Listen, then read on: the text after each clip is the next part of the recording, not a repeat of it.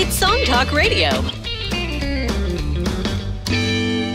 Welcome to Song Talk Radio, the show with songwriters talking to other songwriters about the craft of songwriting. We share tips, tools, and techniques, and together we all become better at writing songs. I'm your host, Neil Modi, and with me, my co-host, Phil Emery. How are you doing, Phil? I'm very good, Neil, and it's going to be a great show, I think. I do believe you are right about that, because we have a great guest tonight. Tonight's guest is Maggie Andrew. How are you, Maggie? I'm amazing. So excited to be here. Awesome. Dialing in from Nova Scotia. We're all different time zones, which is very cool. That's right. And for everyone else, no matter what time zone you're in, please send your comments and questions to @SongTalkRadio on Facebook or Instagram, or feedback at songtalk.ca for the email, and we'll share your thoughts on the show. And please visit songtalk.ca to see the show post for this episode, to find links to resources we mention, and to download lyric and chord sheets to follow along with the songs that we feature. And before we get to the main event for the show tonight, we just want to give a little bit of a heads up to this newish band that's been performing mostly around Southern Ontario, Ottawa, places like that. They're called the Troubadours, Classic Troubadours Live. They perform the greatest songs by James Taylor, Joni Mitchell, Jackson Browne, and Carole King. And the cool thing about this band is that two of our most favorite guests that we've had on the show, Jacob Moon and Alex Worms, both of them from Hamilton, Ontario, which is no wonder they started collaborating. So they I don't know if they started the band or not, but they're in the band along with Rob Brown on drums, Mark McIntyre on bass, and Ashley St. Pierre on vocals. Jacob Moon, if you're familiar with him, or you've seen him, heard him on the podcast, guitar and vocals, and Alex Worms on piano and vocals. So definitely, if you're into those classic folk pop songwriters, definitely check these guys out. They're constantly posting on social media with little examples of their performances and stuff, and they got the stuff down. Yeah, they are great. And it's interesting because Jacob Moon is very established, and Alex is sort of starting out. So it's interesting seeing those two people work on a project together. Yeah, for sure. It's very interesting. Yeah, absolutely. Okay, and we love getting emails from our listeners, and especially we love getting emails from our listeners who contributed to our songwriting challenge this year, which is really cool. And so a few weeks ago, we did 2 episodes where we showcased the listener songs, the listeners who submitted songs to our songwriting challenge to write in an unusual mode. So thank you once again, you guys, for sharing your songs and your process. That was a really cool awesome couple of episodes we had. So many talented songwriters out there. Definitely check them out. And a few of them got back to us after the episodes that we talked about their songs. Gerben Westerveld who's from the Netherlands, wrote back and said, "Phil, Neil, thank you for the kind words. You are right about the modal interchange. I completely missed the challenge." No, you didn't. That's the point. Funny you noticed the instrumental part. I tried to add a bridge, but the song didn't seem to need it. On the other hand, I needed something between verse and chorus. That's why I came up with the instrumental part. So in a way, it is an instrumental bridge. Okay, yeah. Challenge accepted. I'll try again and write a song in a mode. That's right. Our listeners now have homework. Yeah. And actually, he did write another email earlier. He said Domar, which is a band that you missed, Phil, from back in the day. You couldn't find them again. And Domar used to be one of the biggest bands here in the Netherlands. One of the 2 lead singers died about a year ago. I'll get back to you and fill in the blanks because there's a lot to be told about those guys. So they were huge in the Netherlands, and we did actually track them down. We put a link on the show post to Domar.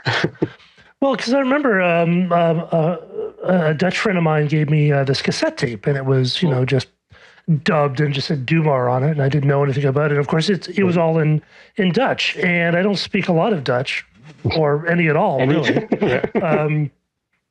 But I always thought the music was really interesting because a lot of ska music can be very simple. It's often 1/4/5, not necessarily melodically complex. I mean, sometimes it is, and the writer of the Specials did some complicated things. and the beat certainly did some interesting things. But in general, it's not the most complicated music, whereas Dumar had some really interesting musical twists and melodies and chord choices, still sounding poppy, but still sounding very ska. And they were really good, and it was great going through all those old videos on YouTube. And I swear I looked it up on YouTube, and I didn't.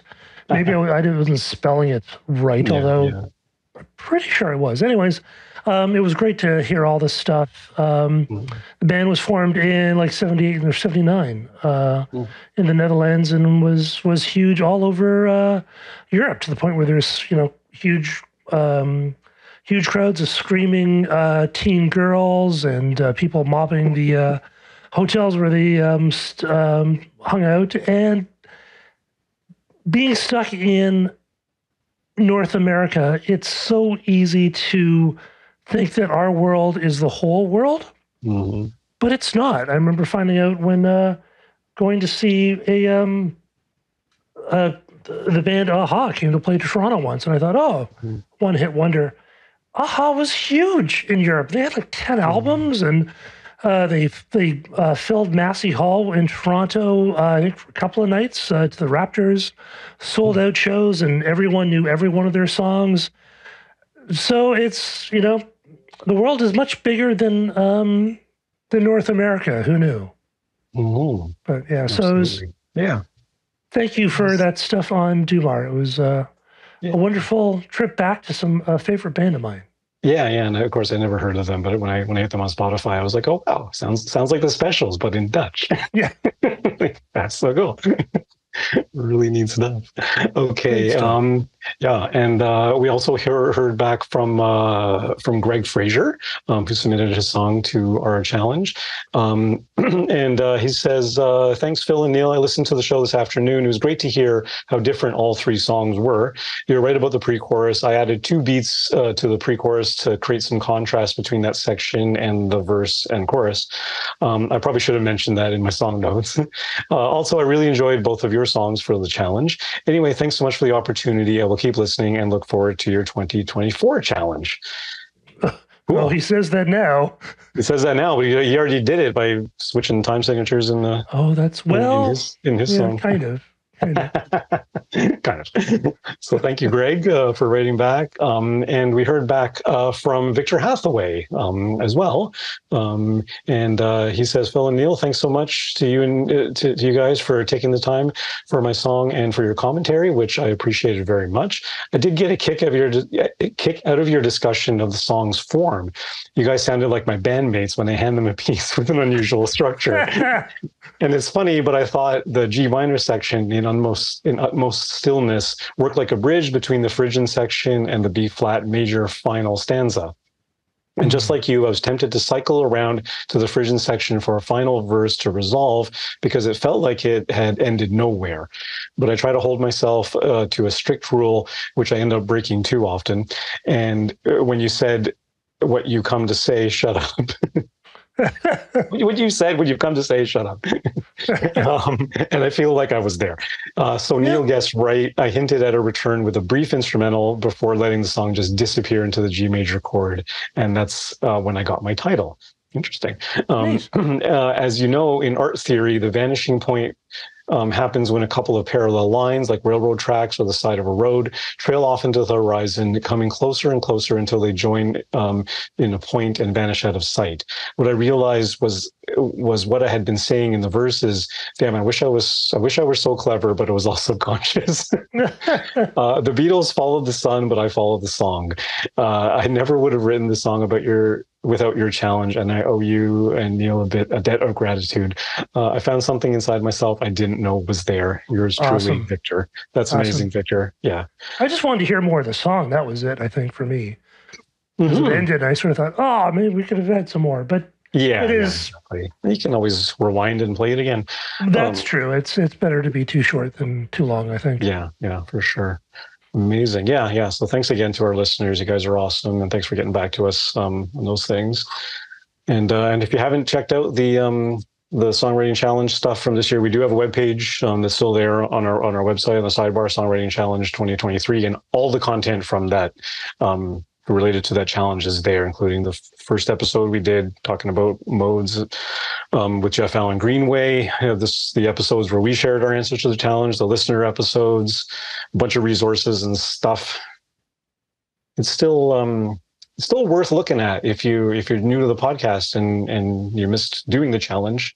Feel free to investigate a little bit, and feel free to send over a song. We'll be happy to share it. On the podcast as well. So and you can always and don't forget to send stuff, emails, or your finished songs to feedback@songtalk.ca. Yeah, and always love hearing stuff from you guys. It's great stuff. Okay, on to the main event. Creating music that journeys far beyond the confines of genre, Nova Scotia's Maggie Andrew infuses her style of modern salt pop with confident, relatable lyrics that often challenge stereotypical norms. Layered with punk, R&B, hip-hop, and rock, Andrew's textured and edgy songs are boldly charming and stunningly innovative. With frank and straightforward lyrics that leave little room for misinterpretation, Maggie Andrew is an artist who knows what she wants to say and says it exactly as she means it. Her artistry extends into all aspects of her career, where she also serves as creative director for her photo and video shoots along with her project artwork. Having worked with some of the biggest producers in the industry today, including Ash Reiser, Kendrick Lamar, A.B. Soul, Doc McKinney, The Weeknd and Drake, and Yeti Beats, Doja Cat and SZA, Andrew's music has reached over 5 million streams globally. Welcome to Song Talk Radio, Maggie Andrew. Thank you so much. I love that introduction. That's so awesome, God. Yeah, that was your PR introduction. Just read it. Well done. It's nice when someone else reads it. Yeah. And we're going to be talking to Maggie about her song Better Than You. And first things first, we're going to take a listen to the song. And so cue it up, Phil, and hit it.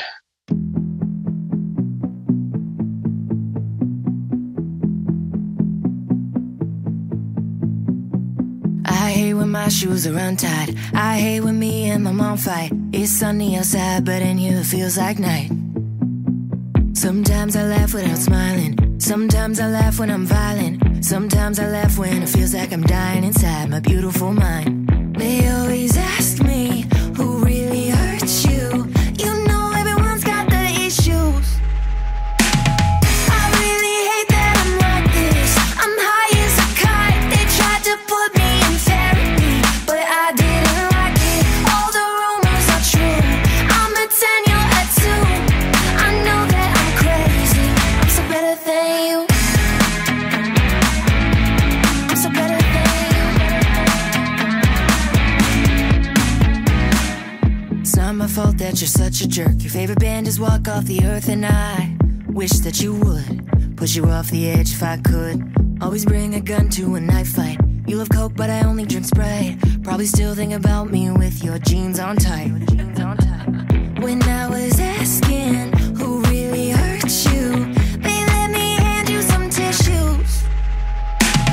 I really hate that I'm like this. I'm high as a kite. They tried to put me in therapy, but I didn't like it. All the rumors are true. I'm a 10, you're a 2. I know that I'm crazy. I'm so better than you. I'm so better than you.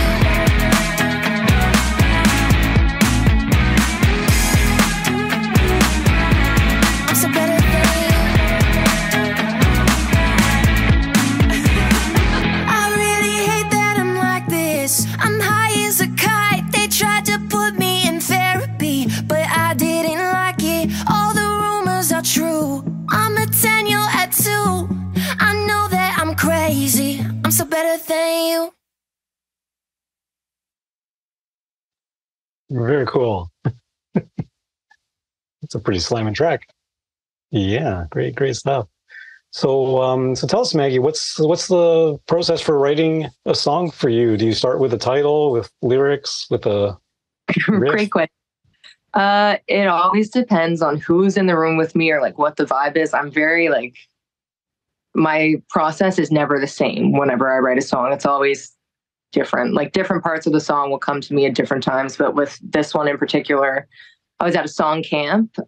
So it was me, a producer, and so two co-writers with me, Carlton Stone and Willie Stratton, two amazing musicians on their own. And then it was my first time getting to write with them. I got in the room and I kind of lost my voice the night before. So going in, I was like, all right, I'm not going to be singing a ballad today. So I was like, we need to write something that has attitude. It's fun. It's nothing too deep in our feelings. Like, we're not making anyone cry with this. So I was like, let's make something where I can yell, because I can't sing. My falsetto was gone. So it was like, I could yell though. So then we kind of came up with this idea of all the things that you would say to an old flame or an old lover, old friend, just someone that you have a lot of angst toward, like all of the things that you want to say to them. Let's put them in a song. And that's where we started. Oh, wow. Do you do a lot of co-writing? I didn't at first, but now it's something I've grown to really love. I just find when you're writing with other people, your ideas get 10 times better because you're just saying, hey, what about this? And then they're getting an idea and you're just going back and forth. And so lately, yeah, all of my releases have been co-writes because I write better with other people. I'll come up with sometimes the bulk of an idea in the corner in my bedroom, just like messing around on Logic and thinking about words. And then I would go see my producer friends. I'm like, hey, I kind of came up with this. What do you think we can do with it? And then we just start building and it becomes a great production. Oh. You say you didn't start out collaborating a lot. Is there something you would tell yourself back then that you know now that you didn't know then that you would I just think I didn't have the opportunity back then because I mean it wasn't a thing that existed to me. So I learned how to write songs by playing guitar in my bedroom, and I used to write a lot of poetry growing up. So I was like, I got a guitar, I taught myself. I was like, let's turn some of these lyrics into songs. So that was like my gateway into starting to write music. And then I just kind of did it on my own for a few years.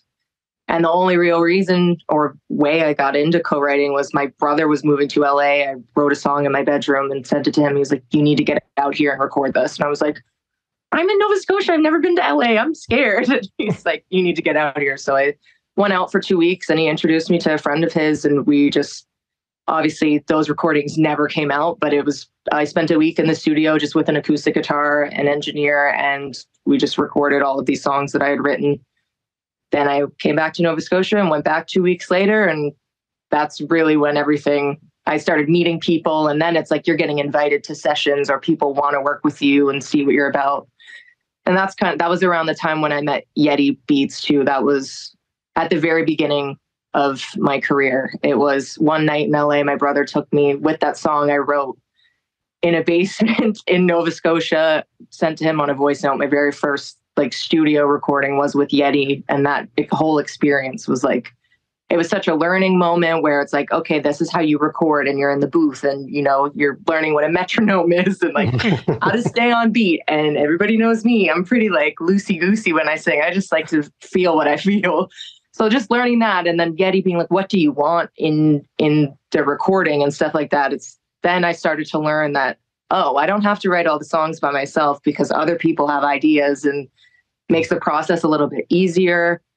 And especially sometimes you're not trying to write something that is from an experience in your life or something that you've gone through. It's like, let's just here's a word and let's start writing lyrics. And that kind of introduced me to that whole world, and I've been obsessed with it ever since. Cool. So you went down to LA, and that was how you found your co-writers. Pretty much. It was it's where I first experienced writing with other human beings. And then we were making songs that were really, really good. And due to the pandemic, I was out in LA for 3 years. And then because of the pandemic, came back to Nova Scotia, and I didn't start my career in the province that I was from. So I came back and it's there's these established people who are here. I don't really know where I'm supposed to start or how do I get into the scene here. But I got invited to a songwriting camp, and due to that songwriting camp, I got to co-write with 12 different people that week. And ever since then, I've been invited to the songwriting camp since that. And it just introduced me to a whole different side of my writing world. because I never thought I could write the songs that I wrote with other people, but you let other people in and they can unlock part of your brain. Oh, yeah. Yeah, writing with other people is so much fun, and it always makes you better because, you know, it's easy. Some people have the personality, and I do have that personality of just doing everything on my own, just because I've always sort of done it. Yeah. But when you do get working with great people, it's just, everything is so easy. It's amazing, you know? It's nice to have someone else do some rowing.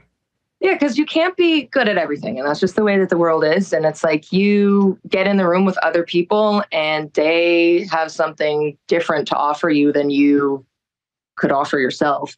So you kind of just have to like learn to.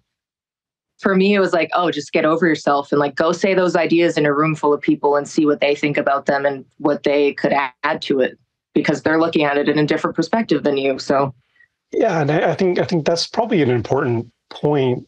Because if you approach it with an inflated ego and be like, you know, I know what's best for the song, and then I mean, I mean, we can all say it sounds easy, but you must have been in at least one or two circumstances where, you know, heads are button, and what do you do then? Yeah, I used to, like, even just in the last 2 years, I'm very particular in what sounds that I like, what. My ears are very sounds and melody oriented and like certain words, certain stuff. So I'm very quick, or not anymore, but I used to be very quick to be like, no, I don't like that. Then I was like, all right, you know what? Sometimes we're just going in and we don't have there's no placement for the song. No one knows who we're writing a song for, or who's going to take it, if it's even going to come out. So then someone has an idea, just like let them talk for a little bit. And then maybe it might not be the right thing, but sometimes it is. And if you shut it down too quickly, then like you don't want your co-writers and your collaborators to feel bad about their ideas, because then it's not going to be vulnerable and honest, or, you know, then someone feels weird in the room. Yeah. And you just don't want that. No, that's absolutely true. It's a very, very good point. There's this concept in improv, which I thought was, I did one little thing at Second City in Toronto, which was just a blast. If you ever get a chance to do that, it's very free and a lot of fun. But the thing with improv is that you never say no. The whole thing with improv is you say yes and. So the idea is you take the idea, even if it's some crappy idea, but you add to it. And it's amazing what that process will bring out, because you have a crappy idea, but you start adding on to it, and suddenly it becomes this idea that you never would have had before. Yeah, exactly that. I've had moments where we're writing a song, someone will say something, but then it's like, oh, this idea led us to where we got now, because you said something, it wasn't the right line, but what you said in it, the sentiment was right. And then, so now we're like, let's keep going with this. Yeah. Don't stop the train when it's on the tracks, you know, like just keep it going. So do you find that you collaborate better in the areas where you have gaps? Like if you're very strong on lyric and melody, you lean on others to develop the groove, the chord progression, the like chord choices. Is that a thing? This plugin, it's called Cthulhu. My producer friend showed it to me, and I don't know how to play piano very well, where I'm playing a bunch of like crazy chords or anything. But this plugin, you just press one key and you can get different presets. So they'll have like all kinds of pop songs that use these same chords, but you're using like the C, D, E keys on the MIDI, and you're just pressing them and it's making a progression for you. And I got that. And there's a bunch of like classical music stuff in there. There's like a bunch of like Beethoven and Bach like chords. And I'm like, I obviously could never play these because you're using like all 10 of your fingers. But it's just like, I hear them, and I wrote a couple ideas just from messing around with those and getting in there. And then it's like, all right, here's the MIDI of what I messed around with. And then I'll send that to my producer or just someone who I know knows how to work a DAW.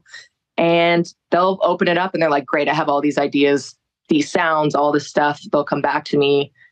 And then it's like, they'll put their own spice on it without me being there and giving my opinion so that I can hear where their head is at. And then we'll like deconstruct after that. Like it literally just did it today with a new song. And it's like, you get all of the good stuff, and then I'll listen to it and I'm like, all right, this is a great song, but how do we make it sound like a Maggie Andrew song? Like, what is it missing? It sounds like a great tune, but we need to just make sure that it has that Maggie Andrew touch. Mm-hmm. And that's kind of like the most important part. But what I really love having a producer, because when I write, I don't like making demos. I like making songs. So it's like, if I leave the studio and I'm with a producer, I love to finish writing the song that day and leave with a bounce of whatever we did, so that I can keep working on the things in my brain to make it finish. Because I love the feeling of finishing a song, especially when you have co-writers and a team kind of working on it with you. It's like the best feeling in the world. You typically finish the songwriting process in a day, or do you take that first day's work and then continue tweaking lyrics and melodies? Again, and points? It depends on who I'm collaborating with and like what, because since being back in Nova Scotia, I've definitely had to adjust to other people's styles of working. Where it's like, oh, we love to write, and but I'm like, all right, cool. I'm like urgent. I'm like, I need a song. Like, we need to finish this. So if I have time with someone blocked off at a studio, it's like, let's get the most out of all our time while we're here. Don't want to waste time. Just want to have a great time together working on this thing and leave with something that we're proud of. So usually lately it's kind of been like just writing the song start to finish, but then we'll go back and we'll be like, hey, since we wrote this like second verse, maybe we should revisit the first verse that we had and what inspired the song, and kind of, because now we're just getting on track with the song and the way that it should sound, and sonically where it's sitting. It's like you can always go back in and make improvements. So I definitely, a couple of my songs, it was like bang on first day finished, and then the production was what needed work, but the lyrical content was complete. And sometimes you just have a song inside you and you're going to get it out. Okay. I wanted to ask about that because when you're working on a song on your own, there's the process where you're working on your lyrics and your structure, and you can keep on going back and refining it and tweaking it and experimenting in a very kind of personal kind of detail approach. Can you do the same thing when you're working with other people? Can you have that same kind of detail, or does it tend to be a little bit more blocky, for lack of a better word? It can be 50-50, I think. It's definitely like when you're writing on your own, I find, or at least for me, usually when I'm writing on my own, I get the bulk of what I'm trying to say. Sometimes when I write songs, I have this thing, like I have a couple songs, I didn't write them with any like chord progressions or melody. It was like just words. A couple of times I had a dream and there was a song and I woke up and I had to just write out the lyrics, and then I sat with what was supposed to be the chorus, and I kind of like had this melody idea in my head, but I didn't know how to play. I couldn't translate that into an instrument. So then I got into the studio with the producers who were working on that track with all the words, and we recorded it, and I kind of sang in what melody I thought, and then they built production around that, which was a super interesting kind of way to work, because it was like we're both separately working on the same song and we're here together, and then it's like, all right, you dropped all your vocals, like get out of here. We're gonna like work on this, and then we'll send you something later. So it's definitely, it's a little bit harder when you're with someone else to kind of just touch on like lyrics, and because when you're alone and you're writing, you're in a certain moment and you're never going to like get back into that same headspace that you were when the idea came to you. It's like you have to revisit that and explain to your co-writer, if you're bringing them in to write on an idea that you had, you have to like fill them in on the whole thing so that they can kind of understand and write from those feelings, or they can come down on your level. Very cool. So let's talk a little bit more specifically about Better Than You. So was this one written in, was this a one day write kind of thing? Yeah, this was written at a song camp where basically the idea of how the song camp works is you do 2 sessions a day. So you do one in the morning, one in the afternoon. I think you have 2 or 3 hours with your co-writers to like get it done or get what you can done. But this song just kind of like came to us in that moment. And it's a pretty fun song. It's straightforward. So the lyrics weren't like there's no secret messages or any secrets. It's straightforward. It's fun. You get the whole point of what the song is about. And yeah, so writing, again, it was my first time writing with Willie Stratton and Carlton Stone together. Willie is like, his energy, he plays guitar. He's one of the best guitar players I know. So I just knew walking in there, I was like, Willie, you're definitely playing guitar on this track. And he started just doing those little chugs. And we're like, all right, like, I hate when my shoes are untied. And I remember that was the first thing I said. Carlton was like, what did you just say? I was like, I hate when my shoes are untied because my shoe was untied. I was like, that's the first lyric. And that's how the song opened up. And he was like, just say some more stuff. And I was like, okay. Wow, starting from the top. Yeah, literally, it was basically that. And then we got to the chorus, and the chorus, it just needed that attitude punch. And I was like, what if we just say something? I know, like, if you said it in real life, you're like, I'm a 10-year or two. But I was like, if we say that in a song, people want to hear that. People like want that energy. So I was like, let's say that and then say I'm better than you. Yeah. All right, great. Yeah.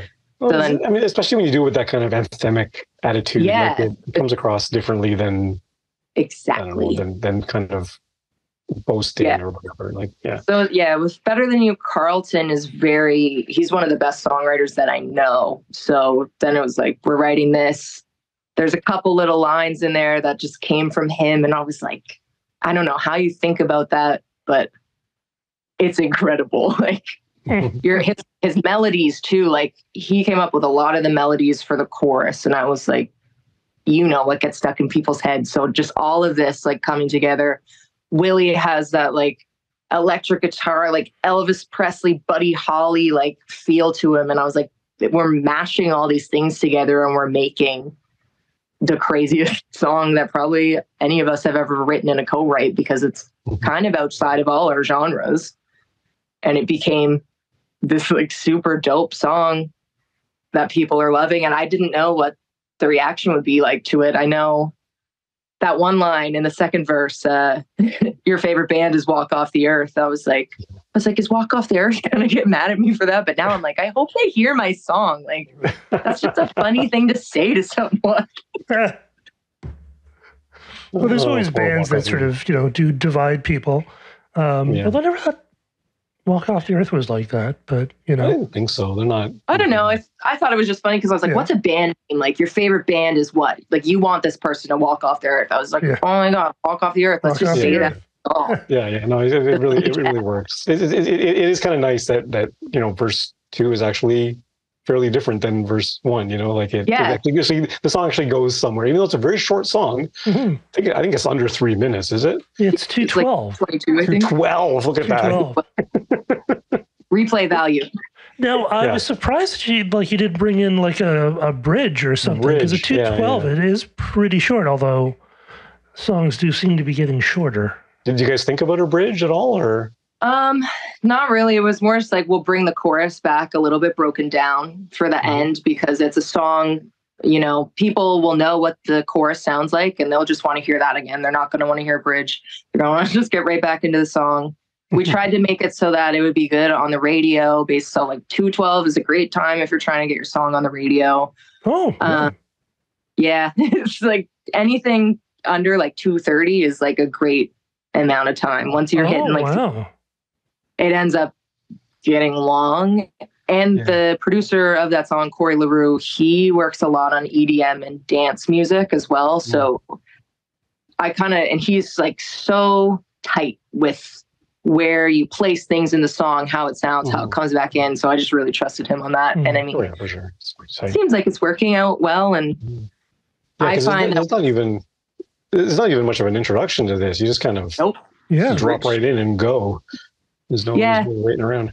I mean, even a lot of my songs, the structure too is the first verse is not usually the same melody in the second. It's like, it's kind of Post Maloney, where it's like you get this like hooky first verse, then you get a great chorus, then kind of get into like the rap chops or like whatever you want to call it, where we're speeding things up, we're saying more words, packing more punch in the second verse, bringing it down a little bit before the chorus comes back in, and it really just like hits harder that way. Yeah, it's. I've always wondered about that. I've approached songs as being 3 3:30, which is like what songs used to be, and I guess songs are getting shorter. So eventually they're just going to be like 10 seconds, I guess. But I mean, they already basically are when you look at like TikTok and stuff. Is like 15 now seconds, we're in an era where you have to think about the attention span of your listener and like, is it worth having another 30 seconds or a minute to a song of like, you kind of already said what you needed to say. Maybe just hang up the phone now, and if they want to call back, they will. And then if not, all right, great. You'll have another song coming out soon. Because I was thinking, I always sort of played around with the idea of where you do your verse repetition. Like if your verse 1 and verse 2 are melodically similar, then you have the variation on verse 3. But if you don't have a verse 3, then you only have one place to have a verse variation. But it's interesting. I tried doing a variation on 2, and sometimes I think I'm a fan of the short first verse. Gets you in, leads you in, gives you the idea, you're hooked, and then a chorus, and then my second verse is usually a little bit longer. The melody is different. I never really have a third verse, I don't think. I think that it's usually just 2 verses, and then and then a chorus. Sometimes there's a bridge. Sometimes there's not. But other than that, I'm like growing up, and I'm in this generation of people who have like 15-second attention spans before they swipe away on something. So I'm like, all right, how can I like get the most attention in the first 15 seconds? Like, what is going to make people stick around and then make them also go check your music out to hear the rest of the song? So that's even on the streamings, it's like it doesn't count as a play if they skip in the first 30 seconds, right? So you've got to hook them early. Yeah, it's like just reinventing. Not even reinventing the way that songs are written, because everybody writes differently, but just making sure that you utilize whatever short period of time you're taking from someone. You want to give them something impactful, something that's going to make them laugh, something that's going to make them feel good. Whatever it is, you want them to feel something in the first. Yeah, and true that everyone writes songs the way they write, but if you are conscious of that, you can look at your song and go, okay, we got an 8-bar intro, let's make it 2 bars. Right? Can we say what we need to in 2 bars? Can we cut that last 2 lines out of that verse and maybe throw it into a bridge later? Can we get to the chorus faster? Like there are ways to strategically do that if you want to. and provided it serves the song well. But of course, a lot of those 8-bar intros, they were basically put in for radio so that the DJ could talk over the beginning. Yeah. But now that radio is probably less of a force, I guess you still make money off the radio, but if TikTok and social media is your focus, then having 8 bars of intro is just weird because no one's gonna pay attention. Well, sometimes they do. You can have a version with an intro and then a version without it. I was going to ask you about that. I know people who have done that recently, actually. It was like, oh, should we even bother having this intro? Like, they're not going to... And he was like, let's just do a version with it and one without it. So that, if someone's asking for it for radio, they can have the intro if they want it to, like, talk over it or whatever, and it sets the vibe, or they can get straight into the song. And I was like, that's a smart thing, I guess. Now we're moving into, now we got to make different versions of these songs that were meant to just be one song. But if you're going to do a post on Instagram or a post on TikTok, you don't have to necessarily have a short song. You just have to have a really catchy, cool 15-second segment. You can cut. That's true. You can have an 8-bar intro, but maybe your TikTok post is only the chorus. Exactly. Yep. I love a good intro. Like a lot of like the greatest rock songs, which it's like they're so memorable because of those melodies that you're hearing in these intros, and then they're coming back somewhere in the song. It's like introducing you into like what you're going to get into later in the song. And you're just like listening to it, appreciating the music and the instruments for like what you're able to hear with no vocals. And very often it's setting a vibe, it's setting a tone, it's setting a kind of a mood. For a song like this, I do not mind one iota that you just blast right into it, because it's a very slamming song. You want that message to come right out, and like you say, it's almost like you couldn't sing that day, so you're yelling it. Right? So it's fine, right? So it's kind of I kind of appreciate this song that it is just this like wicked little burst of energy, and you're in and you're out. Yeah. That's basically, I mean, that's what we kind of wanted it to be. I was in there and I was thinking, I hadn't played any live shows at that time, but I was like thinking, we need to make something that if I'm going to play this at my show, people are going to like have high energy and they're going to like what they're hearing. So I was like, let's try and make something less, programmed drums and stuff. Let's just go in for real instruments. And then obviously that's not the first demo, but the first demo that we made it had all of Willie's crazy guitar parts, which did make it into the final cut. It just ended up being a little bit more refined and leaning into the pop sound a little bit more. So it's a little more palatable than what you would get in the demo or also at the live show, where that song translates really well live with a whole band because of the energy it has. It doesn't have to sound exactly like the recording, but it translates so well to a room full of people that they're like, did she really just like sing that song? That's insane. Yeah, that's cool. So I really appreciate that song for what it was. And definitely I'm really proud of what it turned out to be and the people who worked on it, songwriters, producers, and then the musicians who played like live bass and live guitar. It's like all those parts really brought it together and gave it what it needed to have. And for me as an artist, it felt like a song that I could put out and be like, yeah, like this is me. This has attitude. This is all the things I wanted it to be. The way it was written, I always believed in it since the first day we wrote it, even though it probably sounded kind of like garbage before it became good.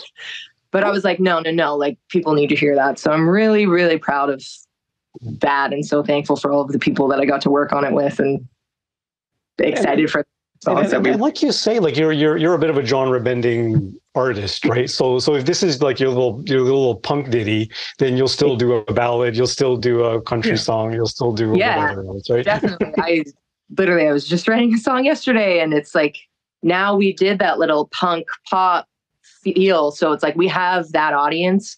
It's like, what is next when we're making another song? It still has that Maggie Andrew flair, but maybe we dip our toe in a different genre that we haven't gone to yet, just to like keep the like wheels rolling and bring it full circle so that maybe by the end we'll like get back in and then I can kind of like go wherever. But I think genre has never really been something that I've been concerned about or something that I've really paid a lot of attention to, because growing up, I was introduced to so much different music and I love so much different music. How can I choose? Like, do I want to stand beside Stevie Nicks, or do I want to like stand beside Doja Cat? Or, it's like, I want to be in all of these categories because I appreciate them all for what they bring. And it's beautiful. Yeah, that's fantastic attitude. You don't want to, everyone else will try their best to pigeonhole you into some box. Exactly. But if you're going to do that yourself, then what's the point? And a lot of people you can collaborate with if you close off that box. And from writing with people who write country music, something that I don't do, you get so many great lyrics from people who can write country songs. It's like undeniable the things that you can hear from someone who's writing these ballads and love songs and songs about life. What you can add to your own music, it's if you don't step outside of the box and get into a different genre, sometimes you're just going to miss that. It's like rap, blues, jazz, all of that. Any type of music someone else makes, they have something that they could spice up your music with that'll make it sound unique. Yeah, absolutely. Yeah. And you can always learn something too. Oh, for sure. Which is sort of the whole point, I think. Yeah, always be the dumbest person in the room.